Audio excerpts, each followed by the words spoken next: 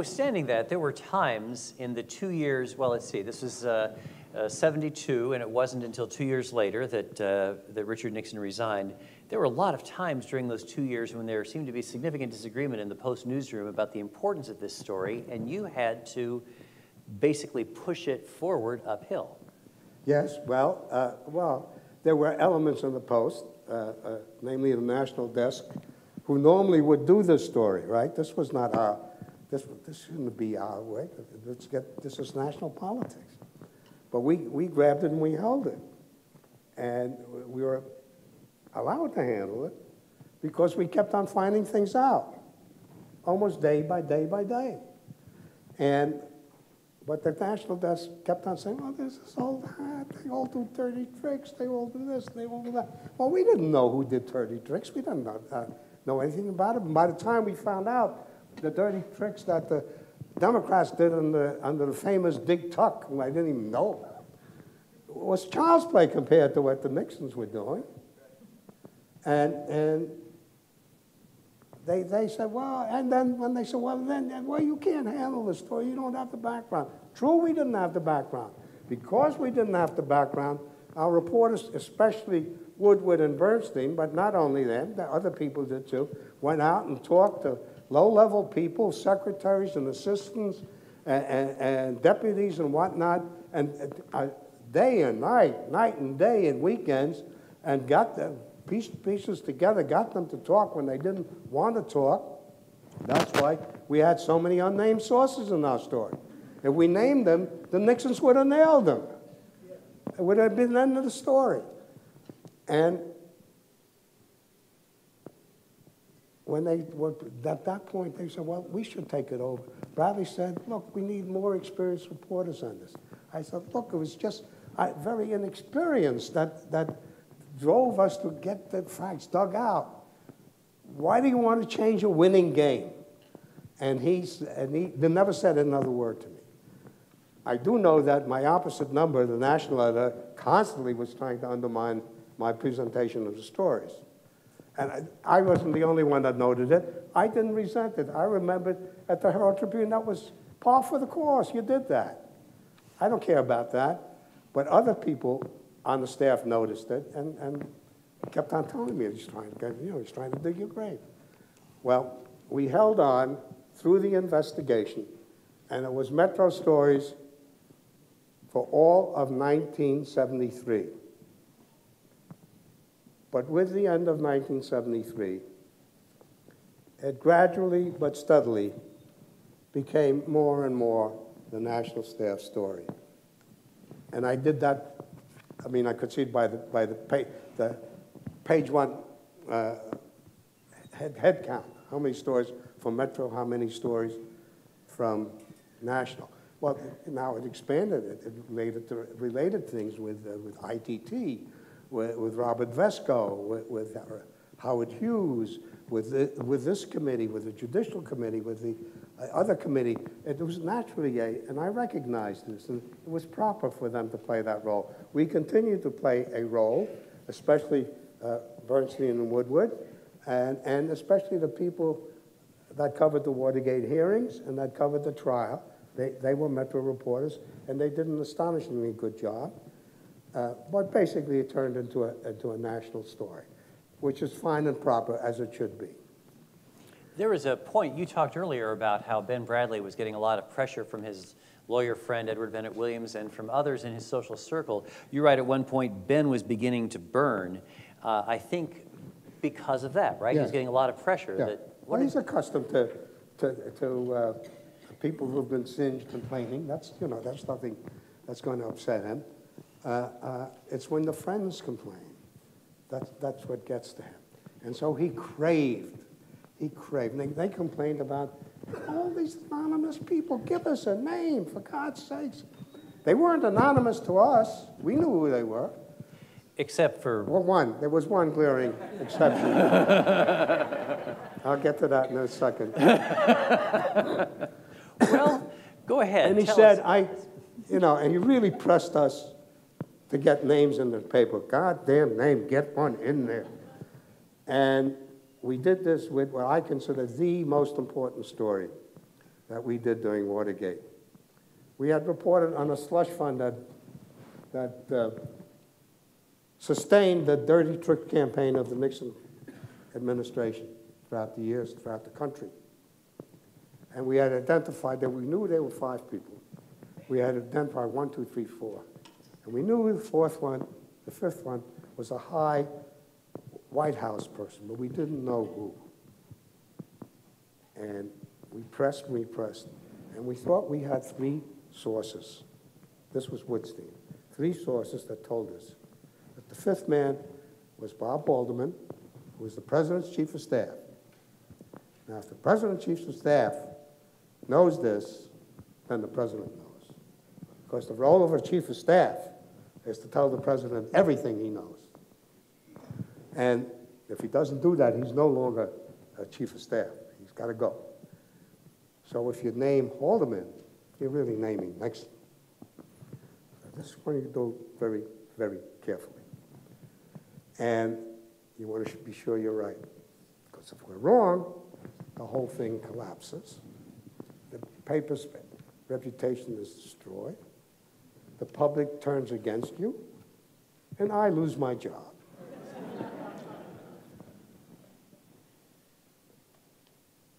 The mistake was that in the pressure to get this, they were interviewing Hugh Sloan, who had been the finance chairman of the committee to re-elect the president and was a decent man.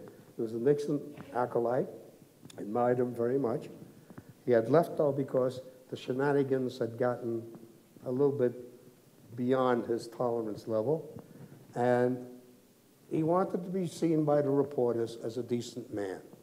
He also did not want to be a snitch. He wanted to remain loyal to his president. And so they're having this, what I have to say was a little elliptical, in hindsight, conversation where they are approaching it with one point of view, and Sloan is talking from another point of view, and they're not direct with each other. And so they think with the other 2 guys that they have it that not only was Haldeman the 5th man, this was also testified to the grand jury by Hugh Sloan. They understood Hugh Sloan to say that he had told that to the grand jury. Well, this was a good source, right? Hugh Sloan to the grand jury, told to the grand jury. We print the story. Oh, it was such a dicey story. We had been working on it for weeks and going back and forth, and hitting the air pocket when we had to decide whether to go or not to go, which was always past deadline. Air pocket was Bradley's term. And here we were again on this biggest, my opinion, story. And as I'm listening, I was a very tough questioner. When Sussman and the reporters came to me, I worked them thoroughly. I mean, I worked who, what, where, when, why, you know. Sussman, who was Harry's deputy, said Harry asked for proof on every paragraph. I just want to throw that in. This is what he's going through here. And I was satisfied with the story, and I bring it to Bradley and Simons and Hallwood, the national editor, said, this is big canasta. And boy, they have questions that I hadn't even thought of, which embarrassed me. And I hear with every question, Woodstein provides a fuller explanation that seems more or less rational. But by this time, and we're rewriting and leaving. And finally, I'm standing there, Woodrush is typing the final lead. We're way past deadline. And I said, look, why don't you try this?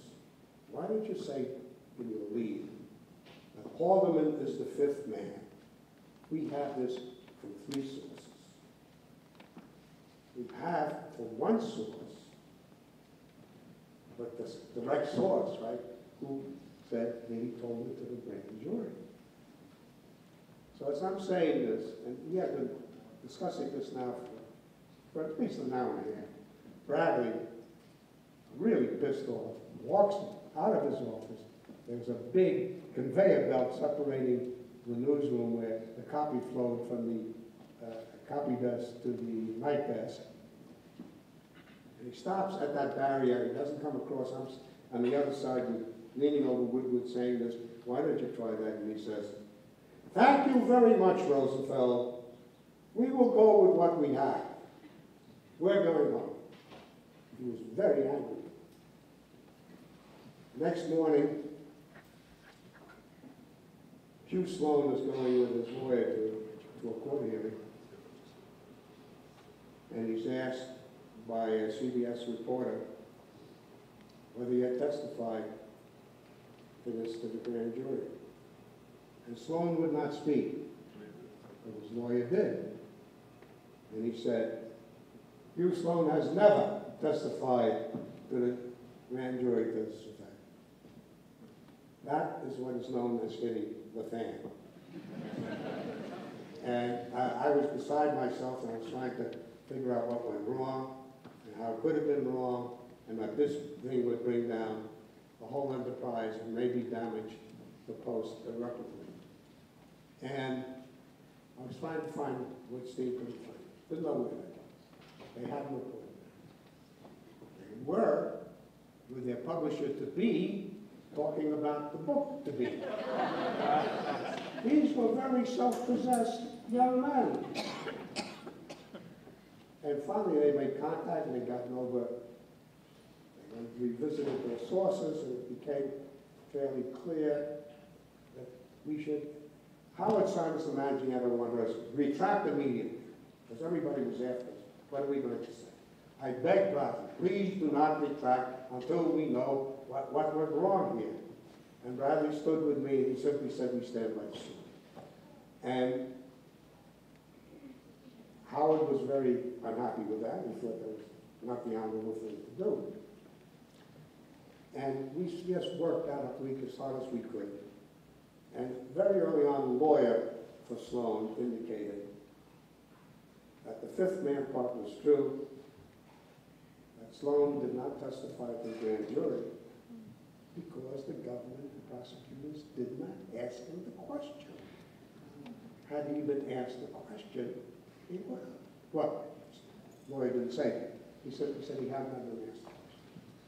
And we found out from other people, and here is where Deep Throat, the one source I remained ignorant of, willfully came through, because he said this was a Haldeman operation, and not really permitted us to go that Sunday with a story that said, "We made a terrible mistake. Sloan did not testify. He wasn't asked, but he was the fifth man." So we made a mistake. It was a bad mistake. We shouldn't have made it. It is a failure of journalistic techniques. Even when you are on high alert not to make this kind of mistake, you made it anyway, out of lust. You know, you want to get that story in the paper.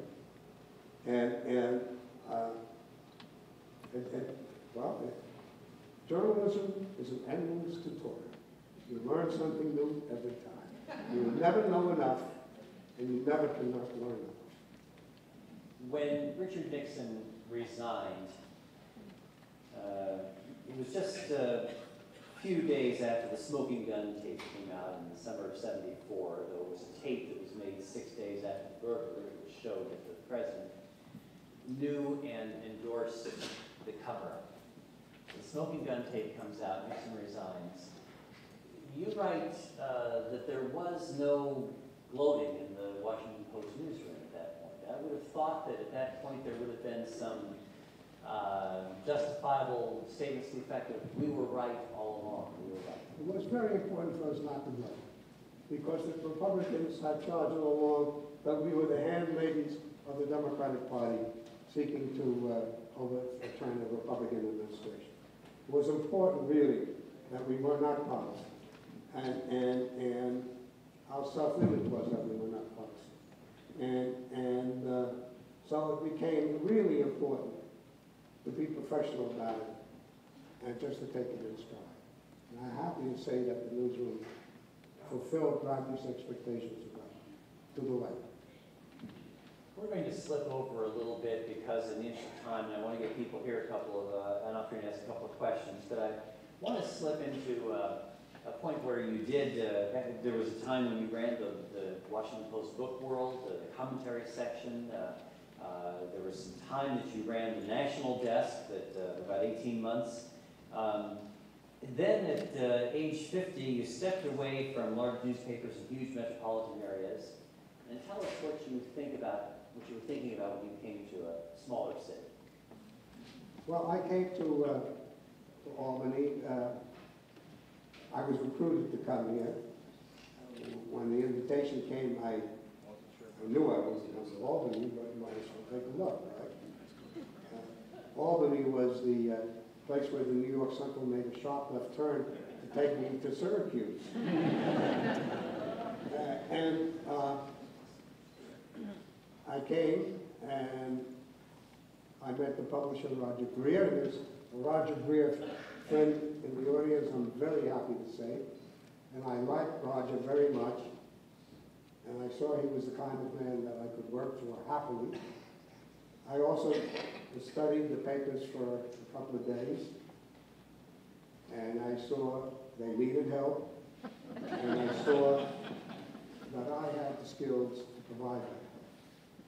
And it was my opportunity. I was never going to be the managing editor of the Washington Post. I was certainly not going to be the executive editor of the Washington Post. And I wanted to run my own shop. I had been a department head for 12 years. And I really yearned to put into practice the thing that I've learned through bitter experience over the years, from clerk's job to a typist's job, to all the things that one accumulates in one's bones from this exposure, and put them into effect, where you're the guy that gives the ulcers instead of the guy that fixes the ulcers. And how you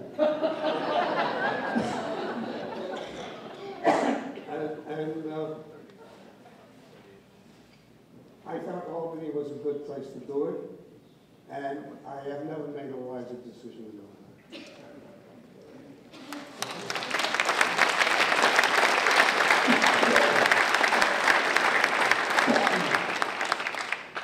Well, I believe you actually write in the book that that might have been your second wisest decision. Yes, that's true. Well, I want to retract what I wrote in light of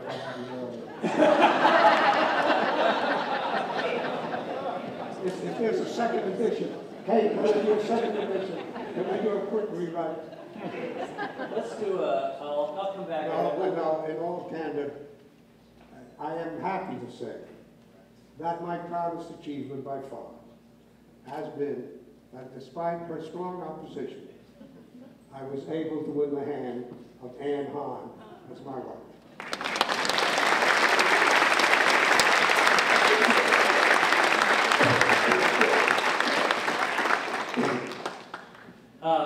We'll come back in just a little bit at the end, but I do want to take a couple questions from the floor. We are actually over time here. We've missed the deadline, but let me just take a couple of questions here from if anybody has something you'd like to ask here. Yep.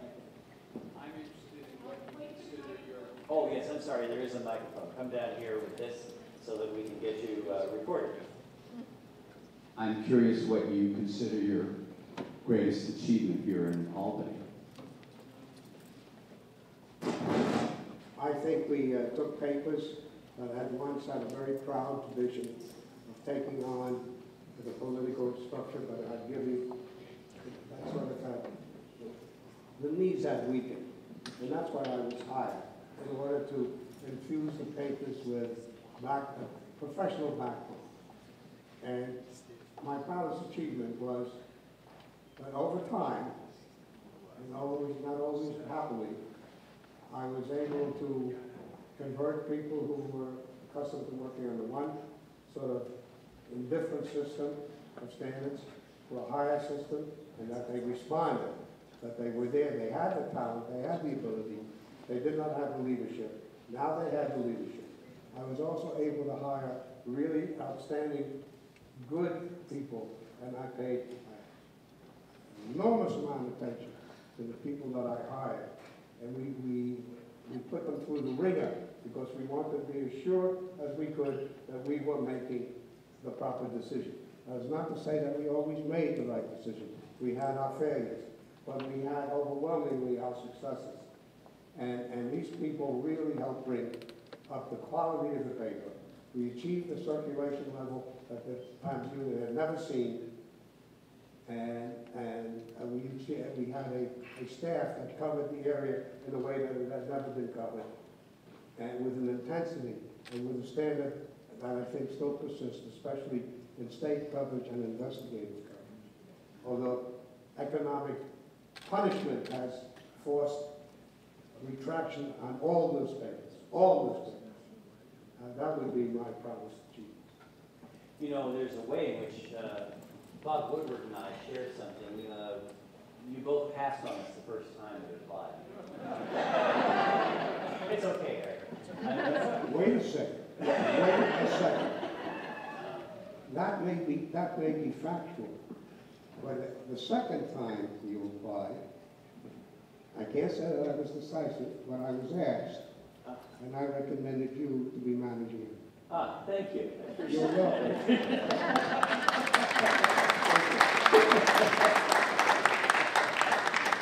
Over here, yes. Hold on just a second. He'll hand you the microphone. Mr. Rosenfeld, you've seen journalism develop over the past approximately 5 decades. What do you think is the future of journalism for the next decade or so? Good question. I don't know what it will be. I can tell you what I hope it will be. That whatever modality, whatever form it will be transmitted in, whether it is in print or not in print, that the qualities that make for a good, the essential qualities that make for a good, respectable print newspaper make for respectable whatever kind of paper it is.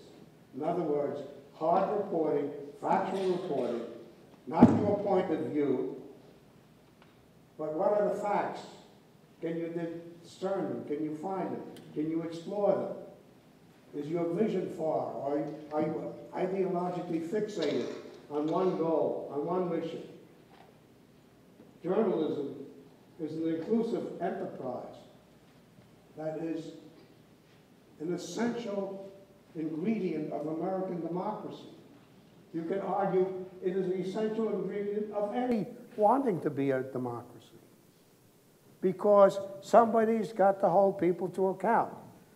And in life, we live in a great country, but I don't trust government inspectors to inspect government. I don't trust government prosecutors to avidly prosecute government. We saw it in Watergate. They're human beings.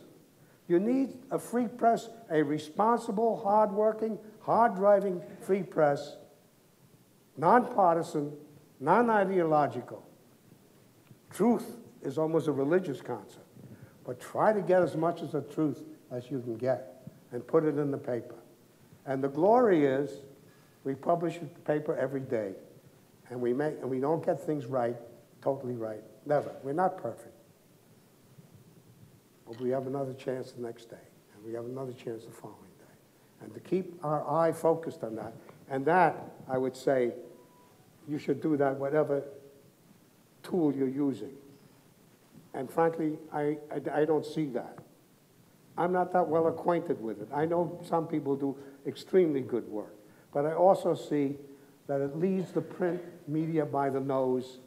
So the print media now, it used to be that a newspaper story was reported, a reporter got an assignment, talked about it with the assignment editor, went out and reported, came back, talked about it with the assignment editor, had a further discussion, wrote it, assignment editor looked it over, maybe had questions, got some more thing, went to a copy desk looked it over. If they had questions, more handling, if it was a serious story of some magnitude, managing editor is involved, maybe even the editor is involved, right? If it's a series of some magnitude, damn well the editor is involved. And so many eyes looked at it. And it took at least 12 hours to do this. Well, nowadays, in split seconds, they're out with the blog, they're reporting. And everybody's running it. And so often, the facts are not the facts. They're opinions. Eyewitness is always the worst testimony. And it's just, I mean, it's discombobulated journalism. We haven't learned how to cope with it. And there are voices in the wilderness, like myself, who keep on crying out. And of course, the people who listen most attentively are the people of my generation. The younger people, I don't know how much they listen. Yes, right down here in the front. Yeah. To digress, there was a picture of you with Dustin. Oh, I'm sorry. To digress, there was a picture of you with Dustin Hoffman in the paper, the Times-Union, and they mentioned a joke he was telling you and Ben Bradley. You want me to tell the joke? Well, they said it was a dirty joke. Yes, so it was a I don't dirty know joke. if I'm old enough You to want to hear hear the this. dirty joke? I would. But I'm kidding. I'm not going to tell you the dirty joke. I just wondered if you remembered it. I wish I said I could. It was very funny, because I really laughed. I really laughed. Hoffman, when he came to, Hoffman and Redford showed up before Warden showed up. And when Hoffman came, he found out that one of my requirements as Metro editor was that my male reporters, who came very underdressed to work, have at least a necktie in their desk drawer. So should they be sent out on a story that by my sensibilities would require a necktie, not by their sensibilities, by mine, it would be available, and they couldn't say to me, I don't have a necktie. He found that out. Now, Dustin Hoffman came to Washington, and he didn't have a necktie. So he went out and bought a necktie and showed it to me with great pleasure. See, I have a necktie. Okay, bring the microphone back over here for Finley. This will have to be the last question, given the time involved. I'm interested in the present-day doings of Woodward and Bernstein. It seems to me they're very different personalities. Yes. We have Woodward writing all these insider books, one after the other, appearing on the talk shows, and I don't see much of Bernstein. I have a feeling that Bernstein is a bit of a, Bernstein, I guess he wants to be called, is a bit of a lightweight. But I don't know if you want to talk about that, but... I would not. No, of course not. Carl had his problems, and if you read the book, they are detailed. But in Watergate, he pulled himself together, and he deserves every accolade. He shares in it equally. He's not the junior partner. And they did great work, and they deserve every plaudit that they have received. They earned it. And while he hasn't written as many books as Woodward, he's written books and worthy books. One very famous one on Hillary Clinton, another one on the Pope and Reagan. He was not playing in a sandbox. He participates in panels. He shows up on Morning Joe. He's a very sagacious person. He's knowledgeable. He's steady. He was a friend of Elizabeth Taylor's. Were you a friend of Elizabeth Taylor?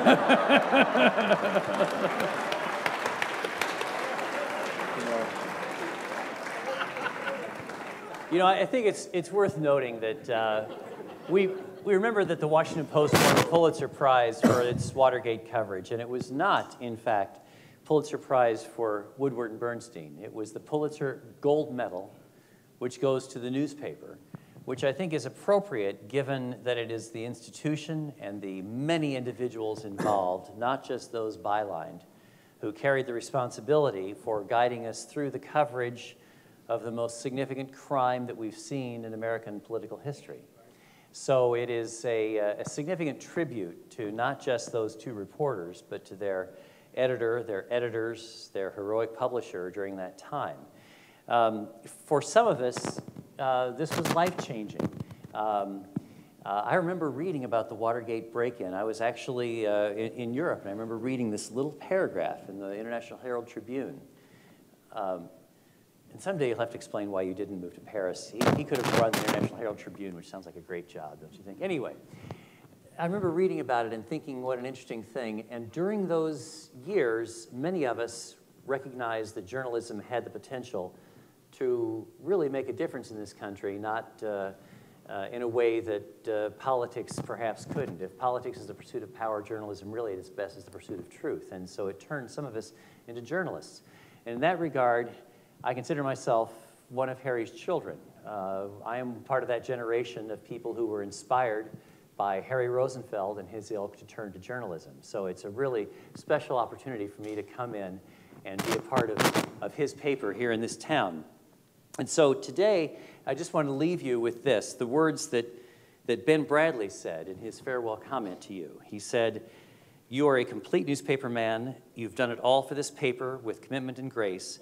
We thank you, and we love you, and we salute you." Ladies and gentlemen, Harry Rosenfeld.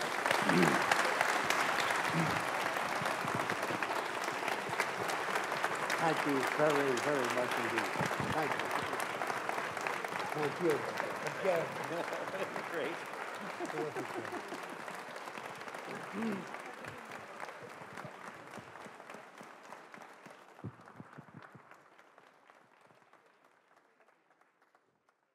Ah, thank you.